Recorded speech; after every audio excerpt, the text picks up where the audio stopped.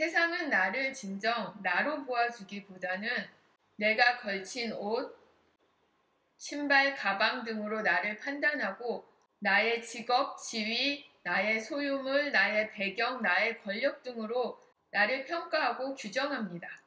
이런 세상 속에서 진정 나를 만난다는 것은 정말 쉬운 일은 아닐지 모릅니다. 나를 둘러싸고 있는 수많은 물건이나 가식들에 의해 정말 진정 나로서의 나를 만나기 힘들었는지도 모릅니다. 나조차 나를 잘 모르고 살았다는 것이 참 우습기도 하고, 또 삶의 군더더기에 둘러싸여 있을 때는 내가 정말 무엇을 좋아하고 무엇을 원하는지 잘 알지 못했습니다.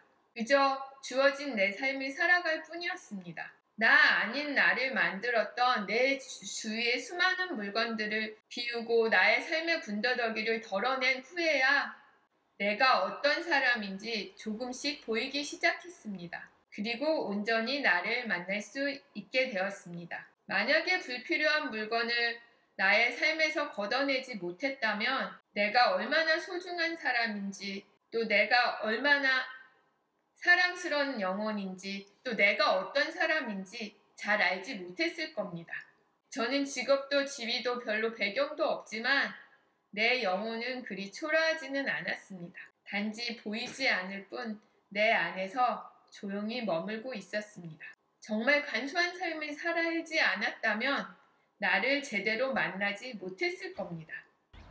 물건을 비우고 주변을 비우는 것은 단지 비움이 아닙니다.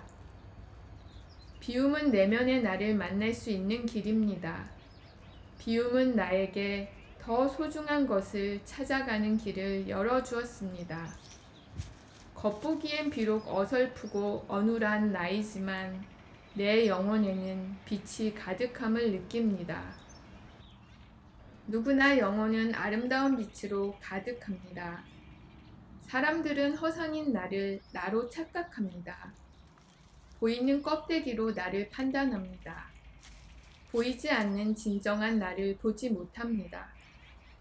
세상이 평가하고 판단하는 내가 아닌, 누군가에 의해 판단되고 평가되는 내가 아닌 진정 날 것 그대로의 나를 만나는 것은 참 소중한 것입니다.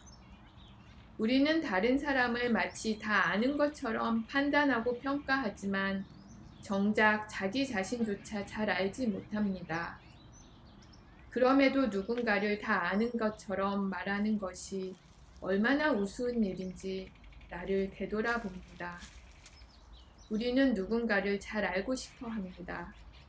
그러나 정작 자기 자신조차 잘 알지 못합니다. 삶에서 가장 소중하고 중요한 일은 자기 자신을 만나는 일이라 생각합니다. 자신을 사랑하고 존중하고 소중히 하는 사람이 다른 사람도 사랑하고 존중하고 소중히 할 수 있습니다. 나 자신을 있는 그대로 볼 수 있는 사람이 다른 사람도 있는 그대로 볼 수 있습니다. 나 자신의 슬픔과 아픔, 화와 수치심을 있는 그대로 껴안고 바라볼 수 없는 사람은 다른 사람의 슬픔, 아픔, 화, 수치도 있는 그대로 바라볼 수 없습니다. 내 안의 평온과 행복은 무언가에 의해서가 아니라, 누군가에 의해서가 아니라 내 안에서 샘솟는 것이라는 것을 이제는 잘 알게 되었습니다. 물건이나 사람, 성공 등에 의해 내 평온과 행복이 좌우된다면 그것은 그리 오래가지 못합니다. 그러나 내가 나인 것으로 기쁘고 나 혼자 있어도 행복하다면 내 삶에 그 어떤 일이 있어도 나는 흔들리지 않고 당당하게 앞으로 나아갈 수 있습니다. 나는 아무것도 걸치지 않은 날 것 그대로의 나로서 살아가고 싶습니다. 그 어떤 지위도 명예도 권력도 배경도 없이 그저 벌거벗은 내 영혼 그대로 투명하게 살아가고 싶습니다. 간소한 삶을 살게 되면서 그 이전에는 알지 못했던, 알려고도 하지 않았던 소중한 나를 만납니다. 날 것 그대로의 나를 바라보게 되면서 내 소중한 사람들도 날 것 그대로의 모습으로 만납니다. 내가 꼭 필요한 시기에 저에게 힘이 되었던 책을 소개합니다. 닐 도널드 월슈의 신과 나눈 이야기입니다. 보시다시피 엄청 두껍습니다. 1300페이지가 넘어가는 이 책을 만나게 된 것은 저에게 큰 축복이었습니다. 삶의 지표가 되는 책이기도 하기에 여러분에게 추천합니다. 너희가 어떤 사람에게 줄 수 있는 가장 큰 도움은 그를 깨어나게 만드는 것.